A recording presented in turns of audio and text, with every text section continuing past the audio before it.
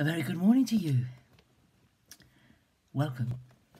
We are leaving chapter 15, that lovely chapter of the lost things, to go into chapter 16, which begins with a parable not spoken to the unrighteous Pharisees and scribes as those of chapter 15 were, because it starts, and he also said to his disciples.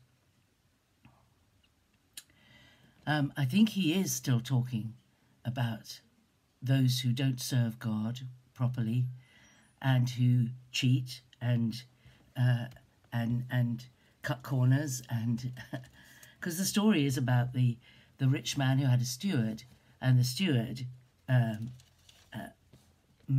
put money aside and did not manage the stewardship of his lord's wealth and money and property as well as he should have done, and he was deliberately siphoning off money, and he is told by his master that he wants an account, and the steward knows that he will be discovered to be dishonest, and he knows that the future is going to be bleak. He will lose his job, he will lose his accommodation, he will become destitute.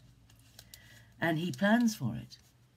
He thinks, well, if I use my stewardship powers while I've got them to make other people grateful to me by changing the record of what they owe and let them off some of their debt, they will be grateful to me.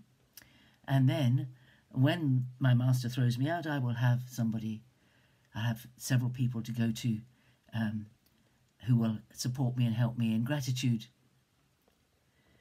And the master, when he heard about it, commended him for his shrewdness. And that seems a very strange thing, doesn't it? That actually he was being dishonest again by getting people to write a different amount. But I think that the point that Jesus is making is that, excuse me, I've got a bit of a congested chest this morning, forgive me. But I think here Jesus is saying, you know that the day will come when there will be a reckoning on how you've lived your life and what you've done. You know there'll be a day. And it would be wise to prepare for it. Why would you just carry on regardless, knowing that disaster is coming, that judgment is coming, that the way you've lived and the way you've behaved is going to be exposed, and you are going to suffer for it? I think this story is an extension of the verse that says, lay up treasure for yourself in heaven. Because he calls money unrighteous mammon, unrighteous riches. And we can use what is unholy, that is wealth and money and goods here in this world. We can use those for the kingdom. And when we do that, we lay up a treasure, and we have those who support missionaries, who go out and help other people and bring them to faith. Those people who are brought to faith, they will never know you. But in heaven, they will be grateful to you for what you have done to support missionaries and to support people who've preached to them and brought them the good news, or those people who've worked with them and blessed them. They will bless in return, in gratitude. And this is something we should do. We should lay up treasure. The sort of treasure we can lay up in heaven is not monetary treasure. It is gratitude. It is the knowledge that we have helped people in this world so that they are ready for the next. We should not live out in this world as if the day of reckoning will never come. It will come. Even for those people who say, well, I don't believe anything happens to you after you die. Well, it's very risky to live your life believing nothing happens to you when you're dead, you're dead. What if you're wrong? What if you're wrong? And there is a future. Now is the time to prepare for the future. Now is the time to prepare for what might be in the future. And Jesus commended that steward for his preparation, for his shrewdness, his thought. You know, when we know, he didn't know disaster was coming until he was found out. And his master warned him.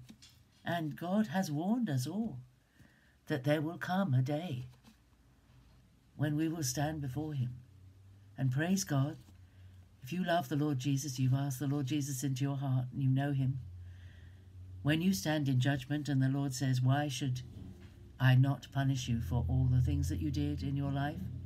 You can say, Jesus bore the punishment for me. And I thank him for it. And you will be waved through on that passport of the death and resurrection of the Lord Jesus. It's a strange parable. It has some questions, but I think with all parables, there is one basic, one overriding truth Jesus is teaching. And the truth he's teaching here is, be prepared. While you have time, prepare and store up treasure for yourself in heaven, where it won't ever be corrupted, so that when you get there, there will be wealth for you to enjoy, that you have put by ahead of you. We have to live in the light of eternity, not live as though eternity is never going to happen. It is going to happen. Every day takes us a day closer to it. Not to be depressed, but to be looking forward with great anticipation for their joy of seeing Jesus face to face, for the joy of reconciliation with all those saints that we've known in our lives who've blessed us. And when we get there, we will bless them because they will have laid up treasure in our lives for which we will bless them. So that is in Luke chapter 16, verses 1 to 9. I hope you have a wonderful day. God bless you. I'll see you tomorrow. Bye-bye.